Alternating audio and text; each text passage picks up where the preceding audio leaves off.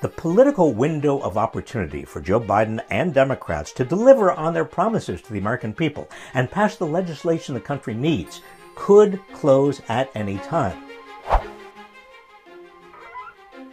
We must understand how rare it is that the Senate and the House and the presidency are all under the control of the Democratic Party. That's happened in only 4 of the past 28 years.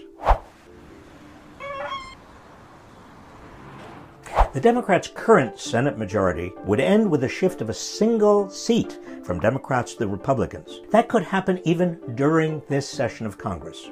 In 27 of the 38 Congresses since World War II, the party in control of the Senate has changed during the session. Not to be morbid, but we also need to consider that this Senate has 6 Democratic senators over the age of 70 who are from states where a Republican governor would be free to replace them with a Republican should a vacancy occur.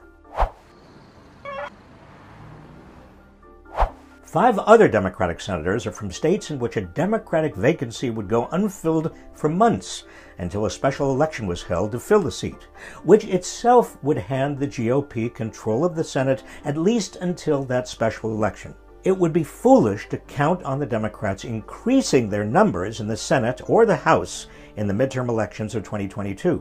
The president's party rarely, if ever, picks up more seats during midterm elections. The last time a Democratic president has not lost Democratic seats in Congress in his first midterm election was 1934.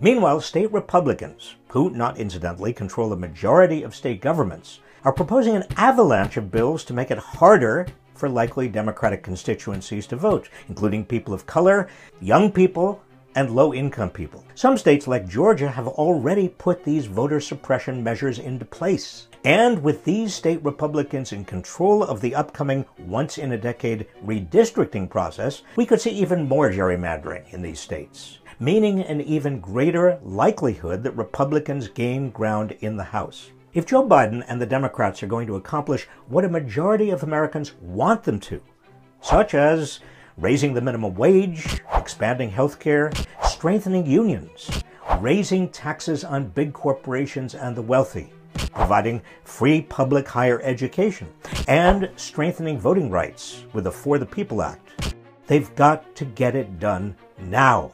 That means Democrats have to get rid of the Senate filibuster and stop worrying about bipartisanship. The window of opportunity is already tiny, and it's closing fast.